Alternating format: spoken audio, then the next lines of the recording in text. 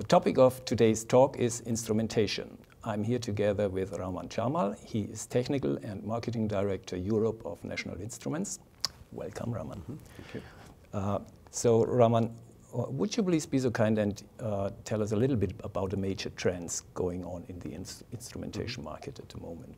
Sure. So for many years, the instrumentation model has not changed. It has basically stayed the same. Anybody, scientists or engineers wanting to make measurements would basically purchase a fixed function instrument defined by the vendor, and then he would try to make measurements using that box. We see, for example, if you look at spectrum analyzers in the RF area, you see that the box has kind of stayed the same over the decades. Of course, the boxes have more functionalities and performance, but the basic philosophy didn't change. Whereas if you look at the computer industry, you see a major shift from mainstream computers to desktop all the way to tablet PCs. So there is a dramatic change happening where you see all sorts of benefits such as cost reduction, performance increase, consumption going down.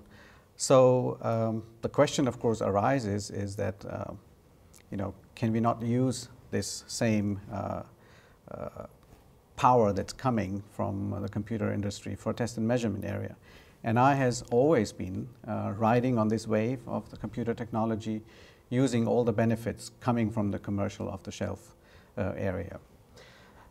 One example where you clearly see that the fixed function hardware is becoming more of a legacy idea, where you look at the cell phone vendors really struggling to keep up with software-based smartphones, very difficult for them to keep up with that. So we really have to rethink the way we do instrumentation.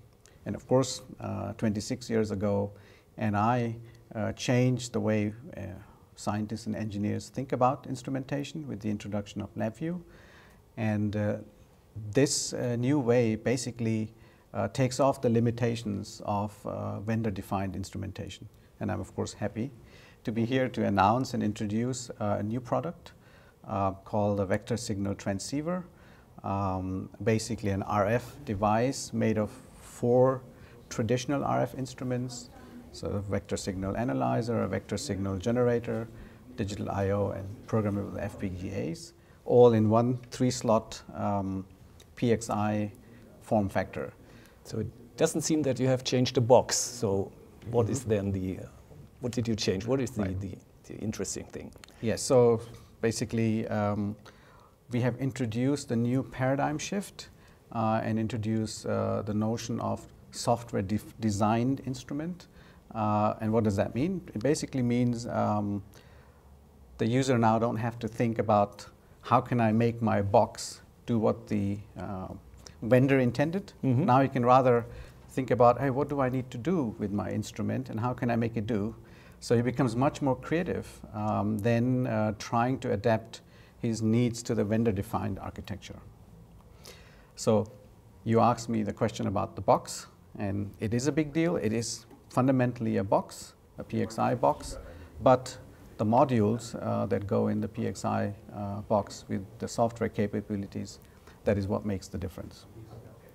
And this, what does this mean in a technical point of view? Yes, so looking at this box, we have a chassis, PXI chassis with a controller.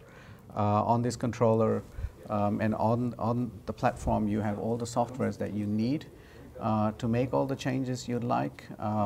You can go all the way through down to the firmware of the instrument, make changes and adapt it to the needs that you have. And that's the true power of software designed instrument. Just another word about a box. What is the acceptance of PXI in the market at the moment? Yes, so PXI is a mature standard. It is supported by many vendors. We have currently over 100,000 deployed systems, over 600,000 modules that are deployed. It's a very rich ecosystem. supported by 55 vendors with over 1,500 different types of products. And of course, NI, as the inventor and the leader of PXI, also has a number of products like controllers, chassis, and modules. But it's actually, PXI is much more than controllers, chassis, and modules. It is the software that ties the whole system together and gives the user the power to customize depending on his needs. Okay. So have you got a real-world example to demonstrate and prove the advantages of LabVIEW and PXI? Absolutely. So without a real-world example, a product would not mean anything. We have been seeing, since the introduction of PXI in 1997, a lot of different types of applications coming out in the different industrial areas. You can see a number of those type of solutions on our website. But let me get back to a very current example based on the VST, the Vector Signal Transceiver, that we just introduced. So in the area of cell phones, smartphones, the companies who are on the leading edge are very challenged with the upcoming wireless standards. And one of the companies on the leading edge is Qualcomm Ethers. And Qualcomm basically would like to reduce their test time and validation process using a platform that kind of is adaptable. So in 2007, they looked at NI and made a move from their traditional rack and stack philosophy to a PXI-based platform, testing the 802.11n standard at the time, and they saw a reduction of 10x in test time.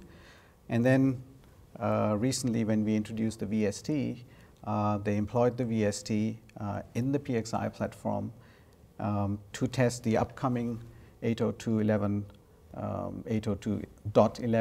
AC standard. They saw a test reduction time of about 200x. So that is the true power of software-designed instrumentation, where the user can become the creator rather than being limited by the vendor, who then makes him just use the instrument. Thank you very much. You're welcome.